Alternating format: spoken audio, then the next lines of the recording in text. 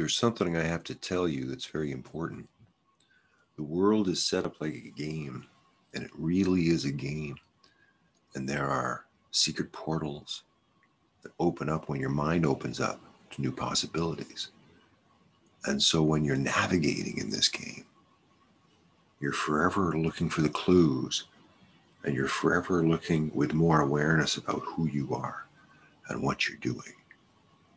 And when you have that mentality, you're going into the superhero land, you're going into a higher sight, a deeper meaning, and a deep feeling about who you are and why you're here and what you're trying to figure out.